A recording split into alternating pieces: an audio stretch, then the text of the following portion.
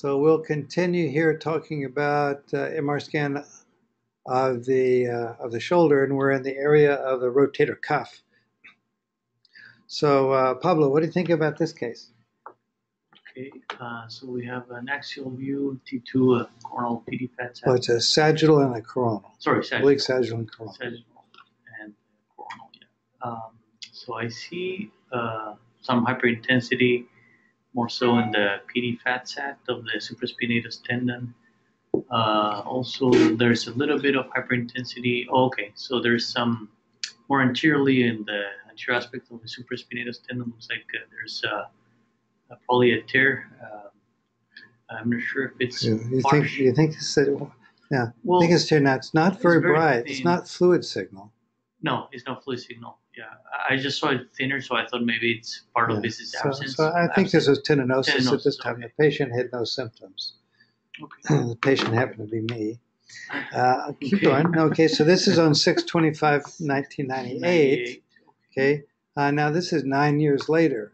Now, and as John was referring to the image quality change, this is actually, John, the same scanner as before. It's just with the more advanced software. Okay. So here, this is 2007, and we have two coronal views, T2 and PD fat sac. Intermittent pain for 4 years after body surfing injury, severe pain for 5 months. And I see it looks like complete tear, full thickness tear with the fluid signal intensity. I think there's a linear hypointensity on the T2. I would think that's scar. Yeah. And there's retraction of and there's a little retraction. So I think it's about a centimeter tear with some scar in situ. It's a chronic tear at the typical location, which is the anterior insertional component right here. This is the same area where we saw the tendinosis 9 years earlier. But this patient has had pain for 4 years at this particular time. So what would you recommend? In terms of treatment? Yeah. To consultation with orthopedic surgeon. Okay. Okay. But, so I talked with an orthopedic surgeon. We decided on surgery. It was supposed to be on a Monday. The Sunday night, I was feeling a little bit better because they had started me on physical therapy. So I called him and we decided to postpone the surgery and do more physical therapy. So this was a full thickness tear. Now, by physical therapy, I just had a meeting with the physical therapist. We went through some exercises for the rotator cuff, and then I actually did the exercises at home rather than going into the offices. So on 6/21/07, then I started physical therapy. And remember, I'd been symptomatic for 4 years. And this is what it looked like 2 months later. So what do you think here 2 months later? So there's still a gap with the fluid, but the edges of the are more well defined of the tear. But there's still we don't really see the scar in situ quite as well. Okay, so this was okay. Oh, I see. Now, so this was 2 months after I started doing exercising, and then now this is 6 months after I started doing exercising. So what do you think now? And by this time, I was actually asymptomatic. So still similar fluid field gap. Maybe there's a line, I'm not sure, in the T2 inferiorly close to the bone there. That could be scar. Yeah. So very small amount. So this is 12/20/07. Now the interesting thing about this, the tear is still there, but at this point there was no pain for the first time in like 4 years. So this is 12/20/07. Okay, then 10 months later, this is what it looked like. So here we see a linear hypointensity. I think it's very thin, so it's probably a small scar there. Yeah, so probably scar in situ here, so it's probably scarring in. And then this is what the sagittal looked like. You don't see quite the same area of fluid collection. And then now again, about 2 years after that, this is what it looked like. So it looked pretty stable after that, but at this time there was no symptoms doing full athletic activity. And the interesting thing about this is it really kind of shows that tears can stabilize. And then the same thing happened on the other side a couple of months ago. I went in and was going to have surgery on the other side, and then I decided to go in and start doing a lot of exercising. And again, the symptoms went away when I started exercising. And why the symptoms go away when I exercise the muscle and the tendon that's torn, I really don't understand that. John, do you have any idea why that's the case? But now that I'm back exercising, the pain is gone. I think if you when you exercise the pectoralis major and latissimus dorsi, and you work on the infraspinatus muscle, teres minor, that pulls the shoulder down and away from the acromion, and I think by removing the head pressure on the acromion, you relieve the symptoms. Now, why and how long it takes, I have no clue. But the thing about the shoulder, pain will come and go once you have a tear. It will come suddenly without any apparent reason, but most of the time, some type of movement that you're not used to produces it, and then it takes time to get rid of the pain. It's mostly tincture of time and proper care of the shoulder after you tear the cuff, but not the same kind of activity as you were doing before to cause it. So you have to avoid contact between the head and the acromion. Okay. Yeah, well, what I find is that if I don't do exercise the rotator cuff muscles directly, it starts hurting. If I continue to exercise every week, I stay asymptomatic. So it's just kind of interesting. It's just the opposite of what I would expect of something that's torn. I think to leave it alone and not strain it would be better.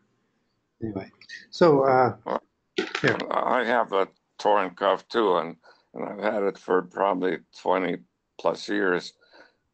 Even when I even play golf, but what I do is I mainly work on the latissimus dorsi, and that takes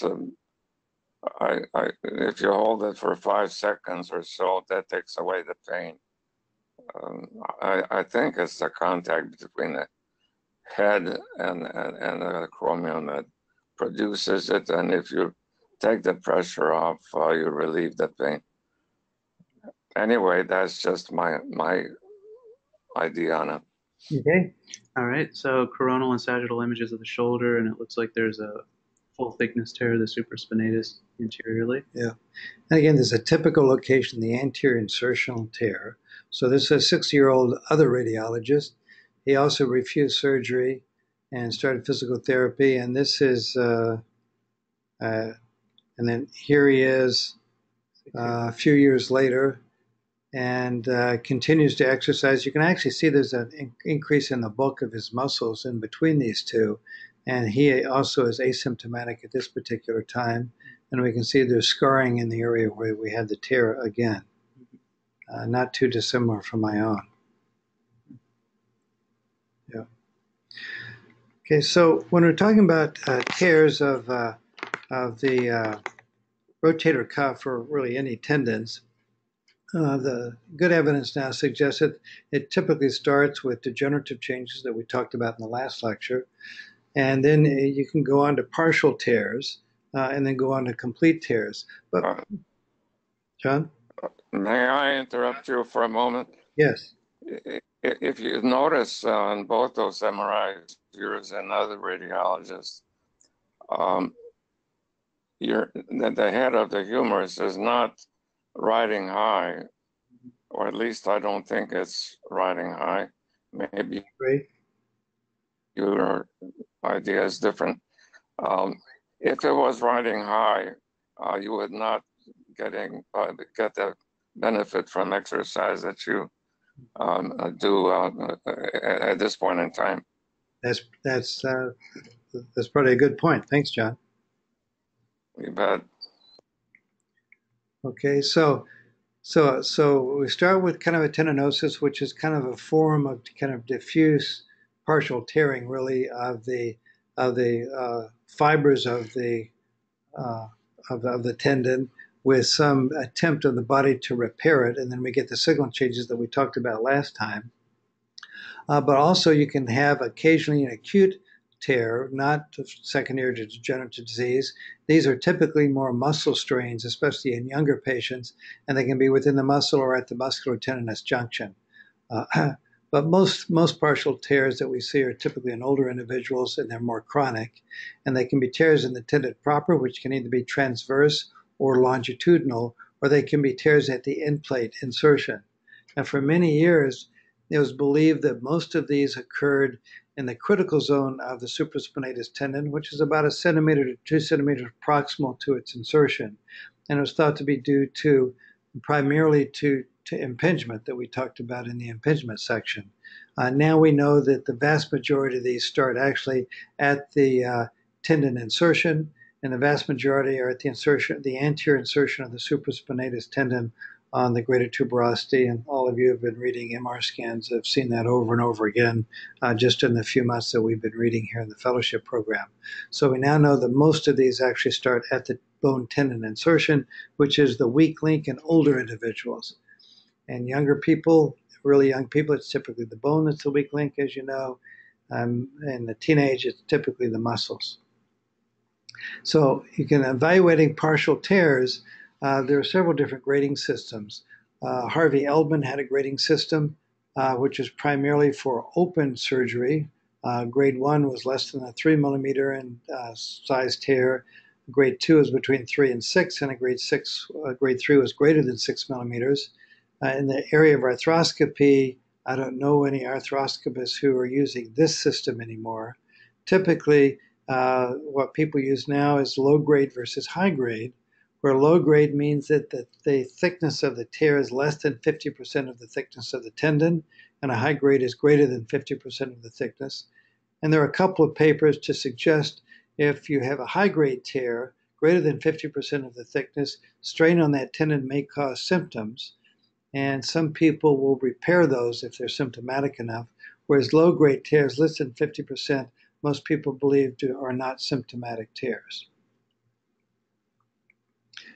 Other forms of tears that people talk about, one is the PASTA, partial articular surface tendon avulsions, and this is where the inferior insertion of the tendon on the greater tuberosity tears and retracts, whereas the superior portion of the tendon stays intact. And so it's called a PASTA tear, and I'll show some examples. Another one that people talk about is a paint tear, partial thickness articular surface intratendinous tears, typically seen in overhead foot contact athletes, and the foot plate's still intact. And this is a tear of the intrasubstance tear due to failure of the internal tendon from repetitive strain injury. But it's articular surface, that one. Paint. The PASTA is articular surface. The paint is an intra-articular tear. Oh, intrasubstance. Yeah. So let's see here. So Sahar, what do you think of this case?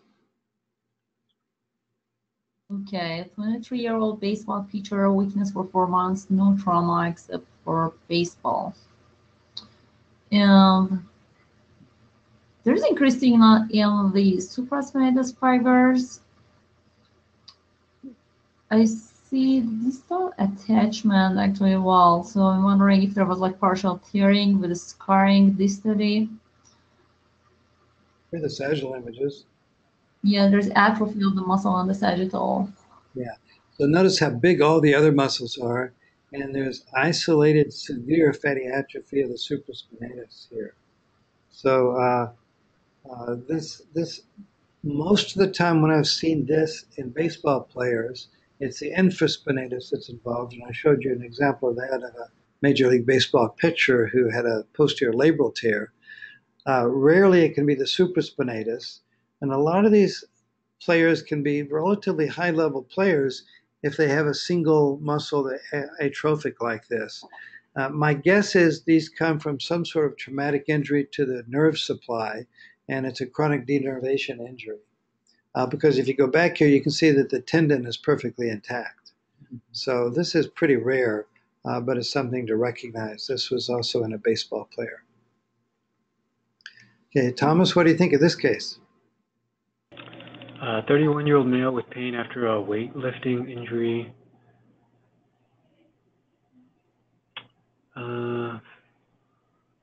There's some signal within the supraspinatus tendon consistent with tendinosis, some AC joint arthritis, and severe labrum intact. Yeah, this degree of signal within the tendon, it could be a little bit of tendinosis. It's pretty black on the T2 sequence. So I think that could be mild tendinosis. See anything else here?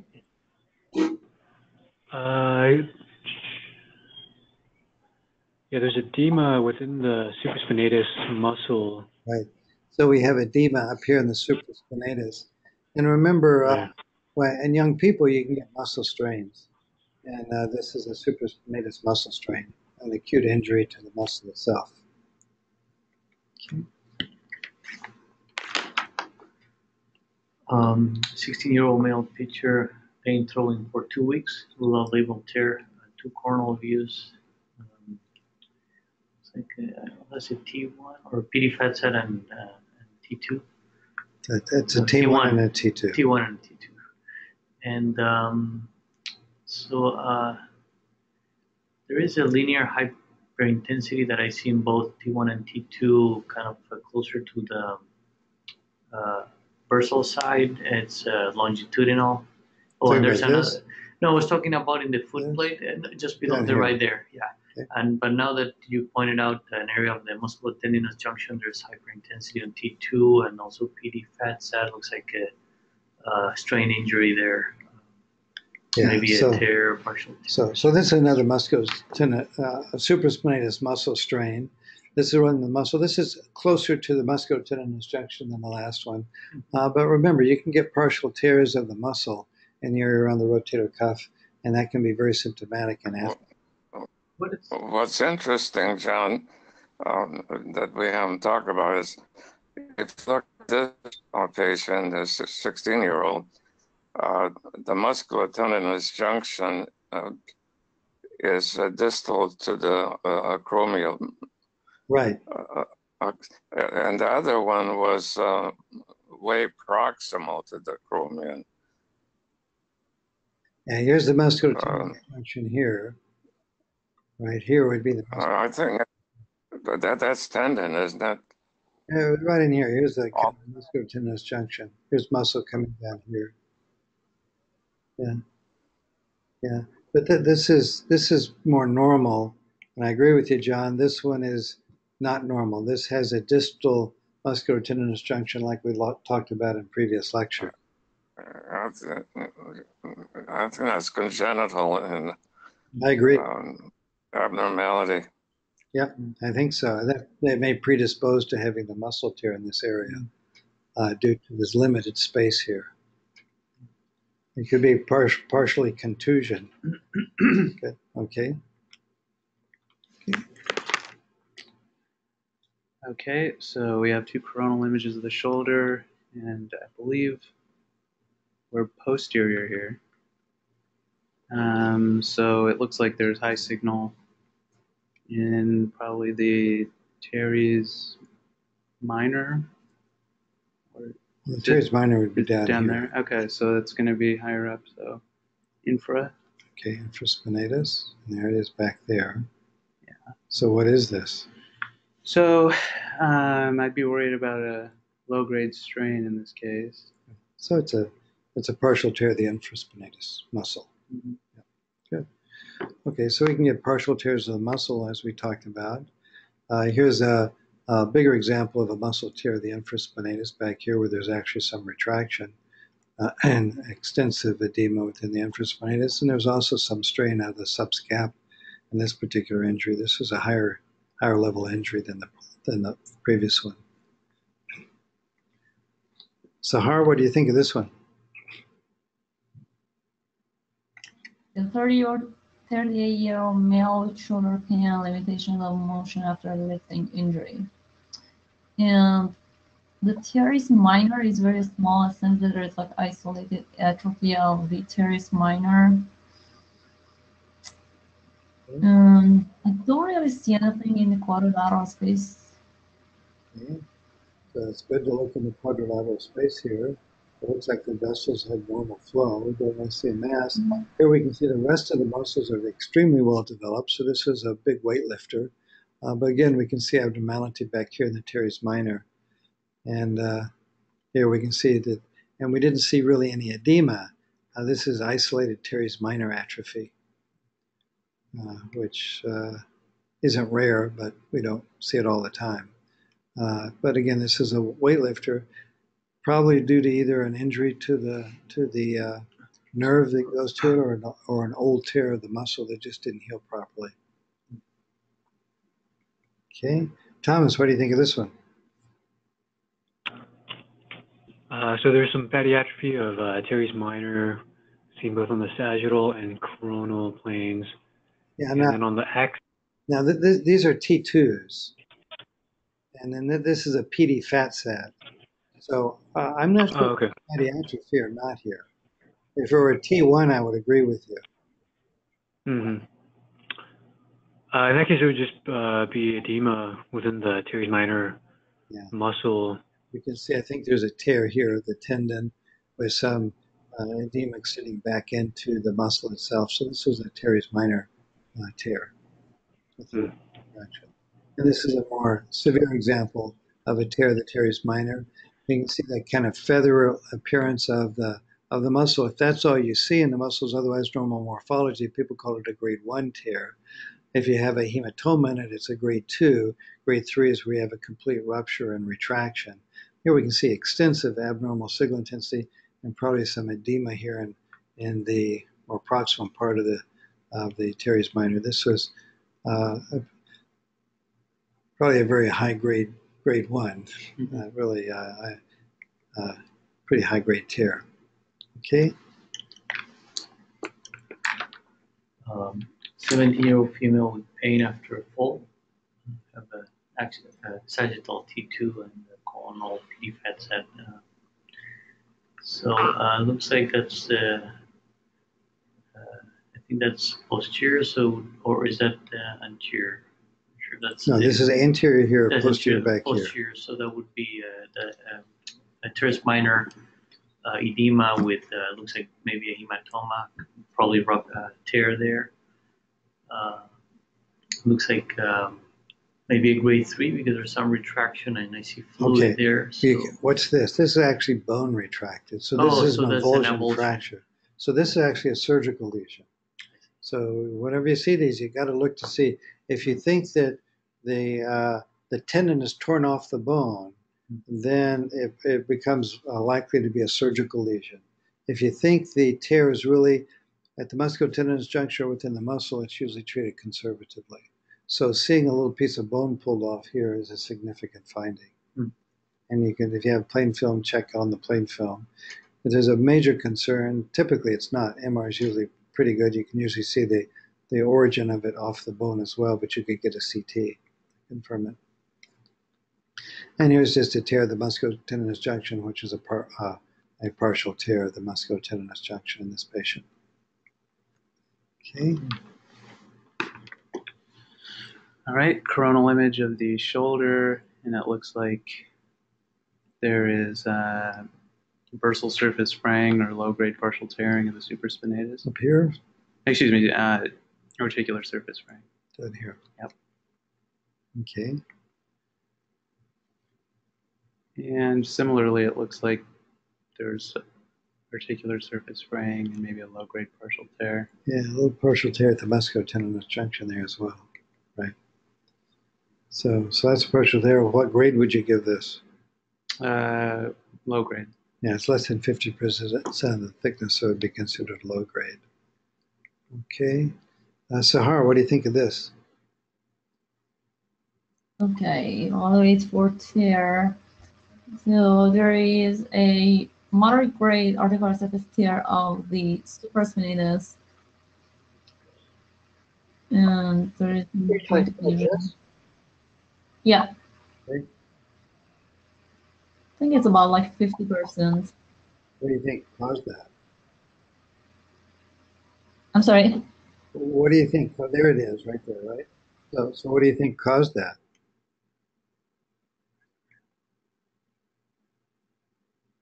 Here's some more images. Okay. Is the patient post-op? Yeah. Yes. That's actually the tract of an arthroscope, a posterior portal, and this was all due to the arthroscopy portal. Okay. After surgery. And here's a patient, an older study, where we can see a musculotendinous partial tear of the supraspinatus right at the junction. Okay. Okay, Thomas, this was a 14-year-old who had acute pain. So on a T1 PDFS coronal, see, I guess, severe tendinosis of the supraspinatus without tear. Now, he really had an acute injury in this case. So, and then here's the T2. Shows that it's not very broad on the T2. Here we can see a sagittal image.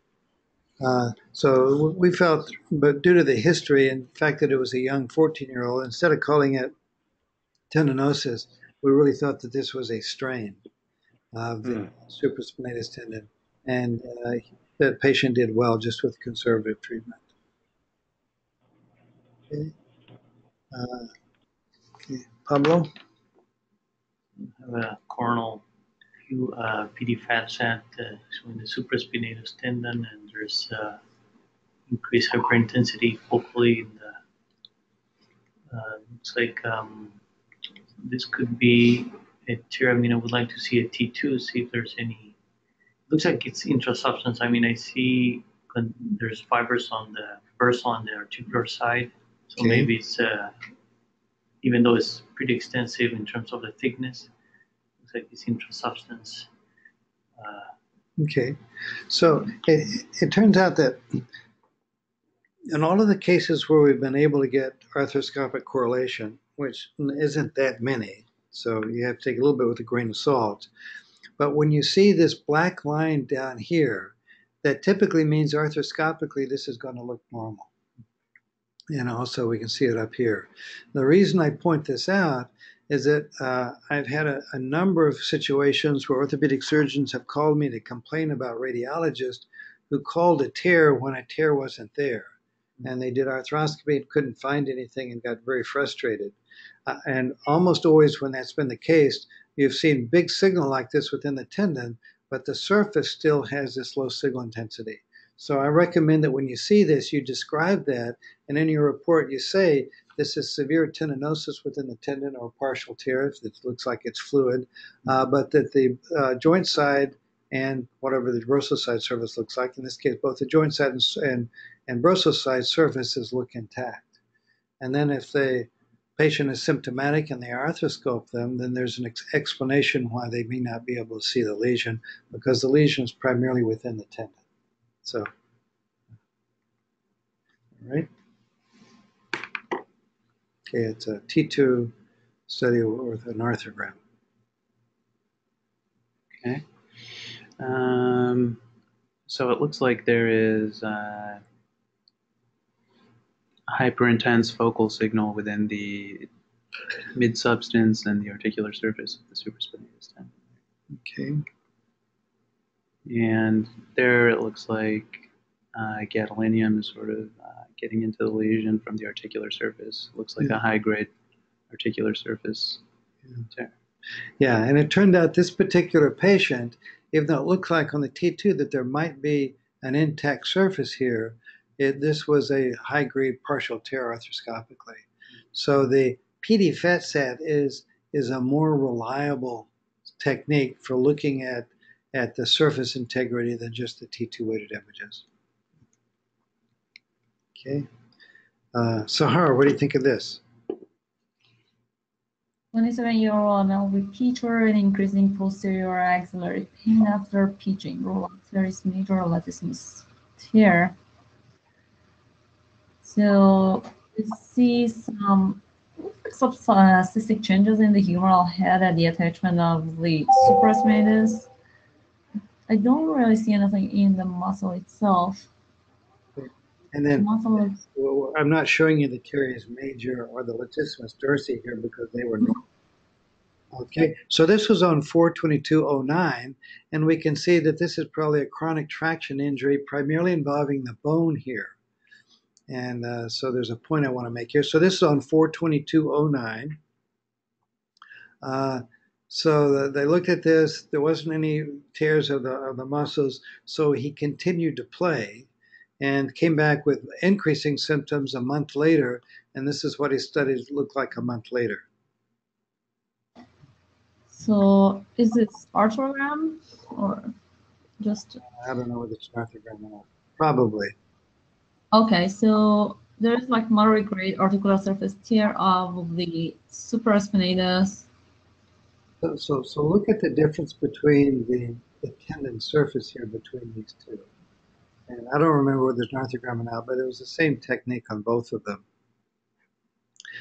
So what do you think's happened here?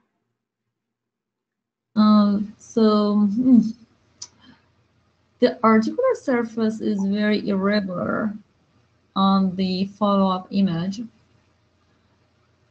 and there's like progression of the traction injury in the humeral head. Yeah. So I think one of the causes that can produce exacerbating pain and can be related to actually tendon tears themselves is when you have an avulsion fracture of the bony attachment. Then the tendon becomes unstable. And when we talk about pasta lesions in a minute, I'll think a lot of those, what happens is that the bone gives way on the articular side, the tendon kind of retracts, and in this particular case, you have this moderate to high grade partial tear of the tendon. And notice the big difference in the tendon in just a month's change. But you can also see that there is now an interruption of the cortical bone where the tendon attaches here, where before we had a cyst, but we still had basically intact attachment of the cortical bone.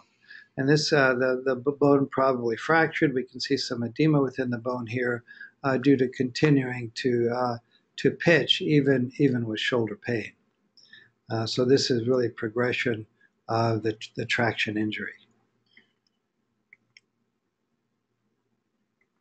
Okay. Thomas, what do you think of this case? So the coronal view looks like the supraspinatus is some signal within the tendon, so maybe some tendinosis, and what about the bone? There's maybe some cystic change at the footprint. Yeah, there's some erosive or cystic change. This is a T1 weighted image. Here we have a PD FATSAT and a T2 weighted image showing it in the same area. And again, we can see that there's this kind of avulsion injury of the joint side attachment of the tendon to the bone in this location. And as you know, especially at the infraspinatus insertion, these traction injuries to the bone are really common. In fact, in adults, it would be uncommon to see an MR scan without traction changes at the infraspinatus insertion. They're really very common. And the other thing to remember that we really haven't talked a lot about is that the infraspinatus tendon, its attachment is a very broad attachment, and it involves most of the supraspinatus insertion area also has a lot of infraspinated fibers in it that come across from the back. So this is an area, this is a little bit kind of the posterior part of the supraspinatus and the infraspinatus where basically both muscle tendons are attaching to the bone. And it's very common to see traction injuries in this location. All right. Let's see. But that was also a tear, insertional tear, not only the traction system. Right. Right. And a lot of those, I think the bone often gives way first, and then the tendon gives way. Go ahead. A 61-year-old dance instructor with increasing shoulder pain 1 year after a fall. We have two axial views, T1 and PD fats had a lot of traction cystic changes in the posterior aspect of the greater tuberosity. Looks like the infraspinatus mainly level and okay. So this is 6/8/2014. 6/8. So what would you call this? Well, it looks like there's tendinosis mostly and the cystic changes. Okay, that is very sharply demarcated here. Maybe a little bit of bone edema around it. Oh, so okay. Probably maybe a little acute on top of chronic traction injury to the bone. Okay, so that's 6/8/2014. The patient then came up back almost a year later with increasing symptoms, and this is what it looks like. So there's increased erosion and bone marrow edema. At this point, I'm concerned about a Hill-Sachs injury. Yeah, there's no anterior dislocation. No anterior dislocation. Okay. Yeah, and there's increasing intensity of the infraspinatus tendon. Looks like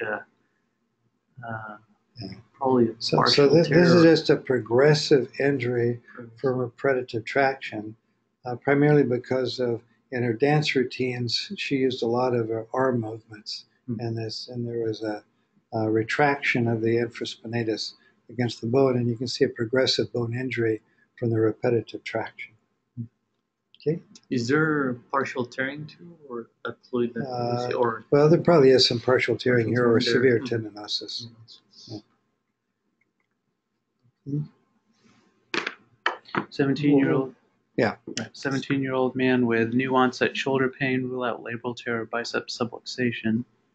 New onset. Okay. So it looks like there is. I would give it moderate tendinosis, moderate to severe tendinosis with low-grade intrasubstance tearing of the supraspinatus. Well, a couple things here. Notice that you have a superior and an inferior component of the supraspinatus. The inferior component is torn and retracted. This should be attaching out here. And it's retracted by about 1.5 centimeters. And you've got this plane of tearing intersubstance between the superior and inferior components. On the PD fat sat, this is the whole thing is a little bit less obvious on the T2 weighted image because we don't have quite as good a contrast because of all the scarring that's occurred here.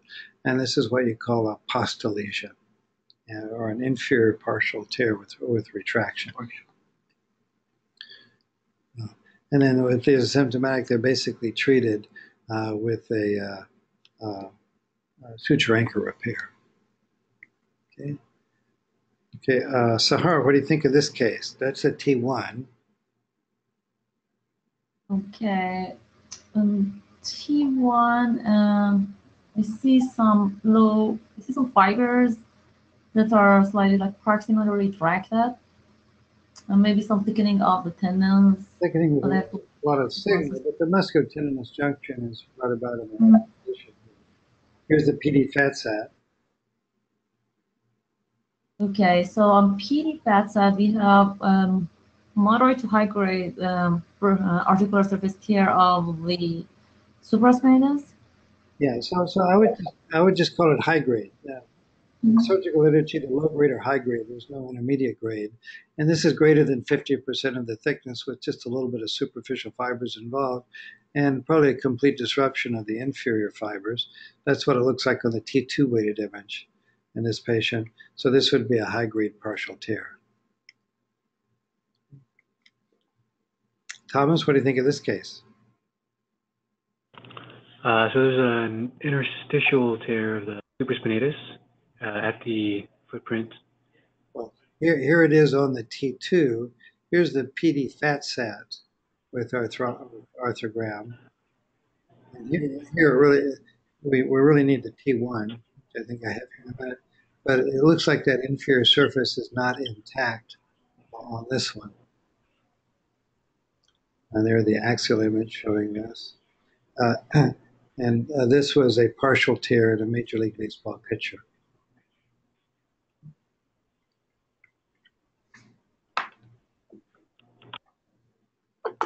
So here we have two coronal images, one T2 and T1 and T2. There's atrophy of the deltoid muscle, and the supraspinatus also looks like with atrophy. I see thinning and probably partial tear, or maybe probably a full thickness tear. I don't know if that's scar inside too.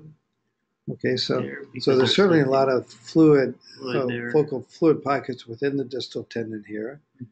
It's hard to see the deep fibers.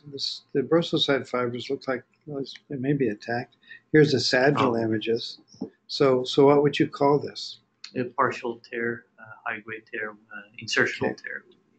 So this is one that I got a call on, where the orthopedic surgeon was very upset because at arthroscopy the shoulder looked entirely normal. Mm.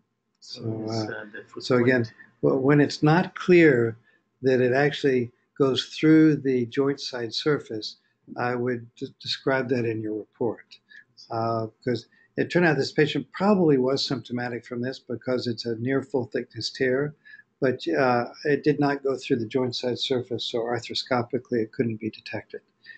And it just need to describe it in a way where the surgeon understands that when they get in surgery. Okay, so here it looks like we have an intrasubstance tear of the... Surgeons make mistakes also. Oh, you got to be kidding me, John. I didn't think that was the case. Well, I have to admit it sometimes. Okay. At least you never did. Not often.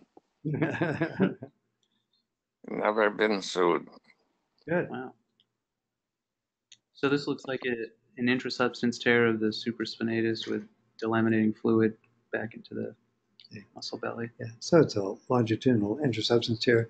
And most of these actually communicate in some location, but we can't always see the communication of them. And generally when you give contrast, these will kind of fill sometimes incompletely with contrast, but not always.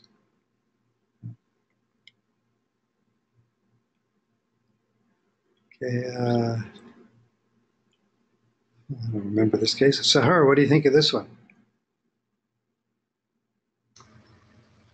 Infraspinatus tendinosis, no bone injury. I see increased intrasubstance signal in the distal fibers of the supraspinatus. Yeah, well, I would call it... Okay, so this is probably a previous study, the one that we're going to see in a minute. I'm sorry I don't remember this. Obviously, we've seen there's no bone injury. There is a tendinosis intrasubstance here. That's 531. This is now the injury occurred on 1/8/11, and now we have a study that's 2 months after the injury. So we see the old study, and now we see one right after a little bit after the injury. What do you think the difference is here? So on the second study, we have some traction cystic changes, acute traction injury in the humeral head, but I don't see that area of low signal in the tendon itself very well. All right, and then here's another example. Here we can see more of the bone injury, maybe a little intrasubstance signal going into the infraspinatus. And then here's another cut. What do you think of this one? So this is down 3/17/11. So the previous one we saw, and now here's another follow-up 4 years later. Okay, now we have like a moderate grade articular surface tear of the infraspinatus with traction cystic changes in the humeral head. And then here's 3/2011, and this is 8/2015. And we can see increasing interstitial tearing going into the infraspinatus tendon here. And then this just shows, this is now 2016, and it shows how the bone injuries has maturated over time. We can see the different stages of the bone injury. And then here we can see the interstitial tear and the more chronic stage develop here. And the bone cyst. And the bone cyst, right. And this interstitial tears are typically due to shear injuries, and they're usually associated with one component of the tendon tearing off or a fracture of its bony attachment, so that you get shear forces within the tendon, and that's what's thought to actually cause the development of the interstitial tears, these longitudinal interstitial tears. And by the time you see it, you may see the cyst or the interstitial tear, but the bone injury may have pretty much healed, so that you don't recognize the bone injury, which caused the differential strain within the tendon. And these tend to be longitudinal in shape. Yeah, when this happens, yeah, because the shearing forces within the tendon. Part of the tendon retracts, the other part doesn't, and that produces a shear injury within the tendon itself. Right? And then here we can see another longitudinal tear with fluid within the supraspinatus tendon. There's the tear really going to the surface. And on, this is a CT arthrogram where we can see the contrast extending into the longitudinal tear and where it goes into the joint space up there. Again, this CT arthrogram showing that interstitial tear.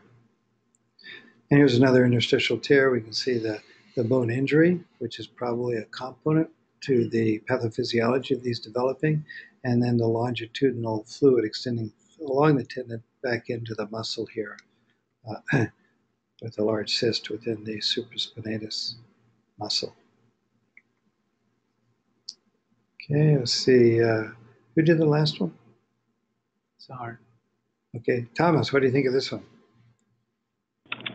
So we have a coronal and a sagittal view, and there's increased signal within the supraspinatus in the region of the musculotendinous unit. Okay. So this is on 4/14/03.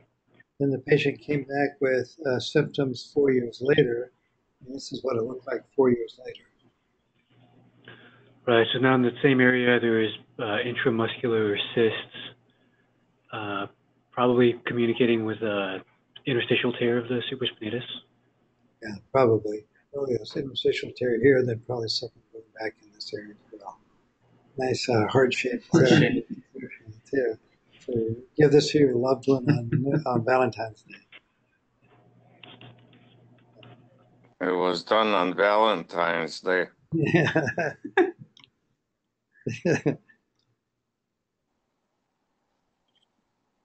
Okay. Let's see. Pablo, what do you think of this case? 4 images of the shoulder, 3 coronals and 1 sagittal. Let's see. So I see in the sagittal there's some edema. Well, there's a hypointense area, ovoid shaped, and there's edema, hyperintensity throughout the muscle. I wonder if that's an old hematoma or an ossification. Well, why do you say old hematoma? Because of the hypointensity, or, well, it could be, I guess, subacute. Well, let's see. Why would an old hematoma be low in signal intensity? The hemosiderin? Yeah, but that would deposit into the tissues, right? This looks like it's a big fluid collection. This is really an acute hematoma. Acute, okay. Because you, at this point, you really have more, it's before you get deoxyhemoglobin, so it's before it actually gets bright in the T1 weighted images. Okay. So, and here we can see some abnormal signal intensity here within the infraspinatus tendon, and here we can see a longitudinal tear within the infraspinatus tendon as well. Okay. So what do you think of this one? All right, 37-year-old male with pain without rotator cuff tear. So in this one, it looks like there's a partial thickness, low grade, articular surface tear of the supraspinatus. This injury of the supra or the question, which tendon is it in? So it's probably both of them. Okay, so let's just follow this. So, this looks like the supraspinatus muscle here, and this is another one with a distal musculotendinous junction, like we've talked about. And then, so this must be the supraspinatus tendon. But then if we follow this tear back, go back there. If we go more posterior, it's there. If we go more posterior, it's there. And more posteriorly, we're there. On the sagittal images, the actual cyst is back here in the infraspinatus. So this just shows that this is actually primarily the infraspinatus tendon at this point. And again, it just shows that you get the overlap of the two tendons. And it turns out the infraspinatus tendon is a much larger tendon than the supraspinatus. So a lot of what we call, I'm not sure it makes a huge difference, but a lot of what we call supraspinatus is actually the infraspinatus tendon. It's a nice example of that. And the supraspinatus insertion is primarily anteriorly. Most of the mid and posterior insertion is really the infraspinatus, but they combine together. They have fibers of both there. That's really the overlap region there, where we get a lot of tendinosis. Okay. Sahar, what do you think of this case? Okay, there is some increased signal at the articular attachment of the supraspinatus. Maybe there's like a low-grade articular surface tear. Okay, so this is marthogram. These are probably the PD fat sats. This is what the T2 looks like, which doesn't look real remarkable. So this is on 3/20/2007. So it looks like we have tendinosis, the supraspinatus tendon. And then the patient came back a year and a half later, and this is what they have. What do you think now? So I see like this is T1. I see like high area of like high signal, and T1. Maybe there's some calcification there. This is T2, and this is a PD fat cell. Oh, this is a little different technique. So you're right. We're seeing a little bit of increased signal intensity there, and this is really a partial tear at the insertional foot plate. Okay. All right. Thomas, what do you think of this case? So 27-year-old female with softball injury. It looks like there's tendinosis within the supraspinatus. There's extensive cystic change at the greater tuberosity, and maybe some erosion at the footprint. Yeah, so I think there's a little avulsion injury there at the foot plate. See a much larger bone cystic change there, and there's the tendinosis within the tendon. That's right. So, so this was really a partial tear at the, really probably a partial avulsion of the tendon attachment there to the foot plate. Okay.